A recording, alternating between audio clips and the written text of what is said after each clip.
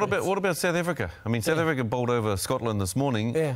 Are they the sleeping giants now? No, I mean, are they starting to come back into form after losing to Japan in the first round? Well, as I told you 2 weeks ago when we had that silly Tauhinari on the show, who tried to tell us South Africa was finished. He owes us $20 each because he told us that Scotland would beat South Africa. That's right. If you're watching Tau, you'll never be invited back again to talk about rugby anyway. But the reality, he's trying to tell us South Africa was out there a sleeping giant. You know, that was they just had a terrible game against Japan. Look, most countries can beat most countries. It's only us, the All Blacks, who never get beaten by hopefully Ireland, Argentina, Scotland.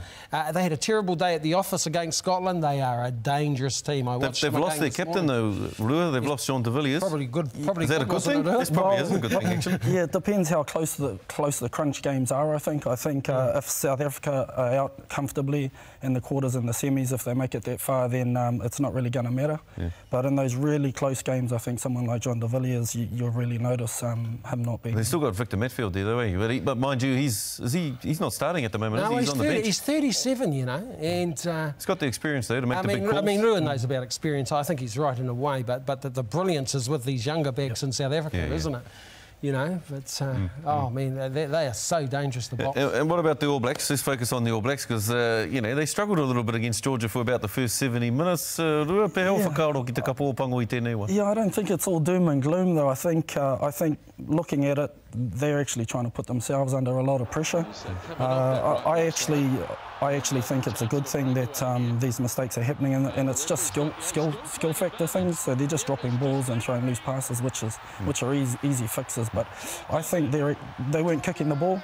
I think they're deliberately putting themselves under pressure so that when the heat comes on in the quarters and the semis, they're not going to freak out. It's very perceptive there. Oh, that's a good call. They didn't kick the ball. I think though, you've probably been down the coast too long with that.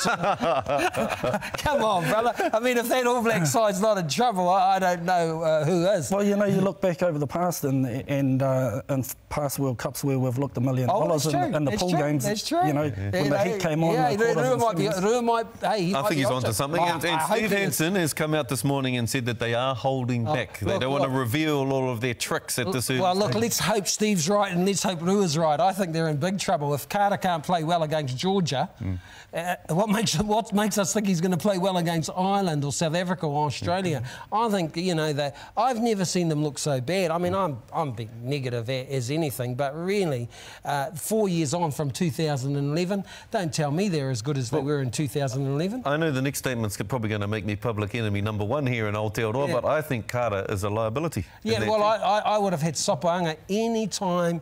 Rua's not agreeing with us. What do you say? Actually, you're the rugby expert.